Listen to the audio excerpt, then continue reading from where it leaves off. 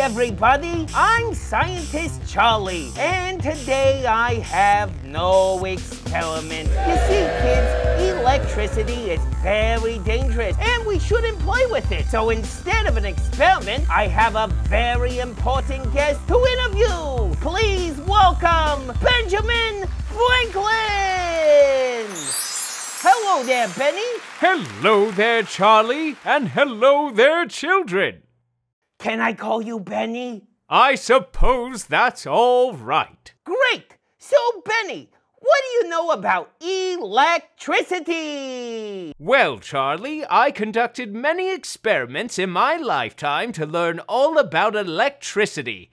A very famous experiment I did was to prove that lightning is electricity. So, how'd you prove it, Benny boy? During a thunder and lightning storm, I took a kite and flew it outside. What? You flew a kite during a thunderstorm? That is so silly. That's not all I did. I took a metal key and tied it to the kite before I flew it. You tied a key to a kite? Oh, you should be a stand-up comedian. That doesn't make any sense. That's not all. I took a thin metal wire and tied one end of the wire to the key and the other end to a Leyden jar. A Leyden jar is a container for storing an electrical charge. You could say this was an early type of battery. Oh! Stop! Your jokes are too funny! A key to a kite! A jar is part of a battery!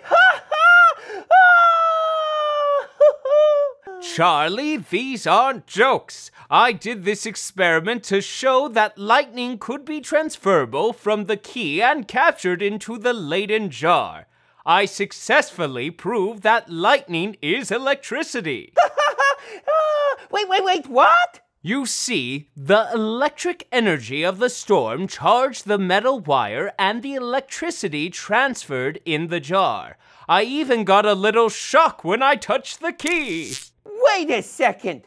We brought you on the show because we thought the lightning struck the key. Actually, that is a common misconception that the lightning hit the key.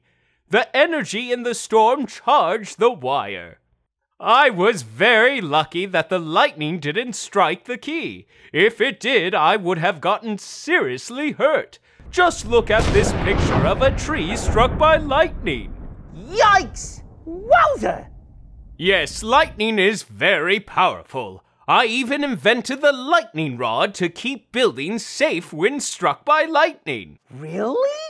Yes, the taller the building, the more at risk it becomes to being hit by lightning. Without a lightning rod, a building struck by lightning could catch on fire. A lightning rod is somewhat similar to my key experiment. What? You see, we place a metal rod to the top of the building with a metal wire that runs down to the ground. These rods attract the lightning and let the electricity run down to the ground, keeping the building safe. Wow! You are incredible, Benny Franklin! Aw, thank you, Charlie. We can all be curious about the world. That is so true. Bye now! Wait, what? Whoa, who knew? Cool! Click on my video, it's so fun! Wait, what were you telling them no? Click on my video, it's crump-tastic. I did a pun. Ew, no, gross! Click my video, guys, it's the best! What? Oh, the best? The best to puke at? Blah, blah.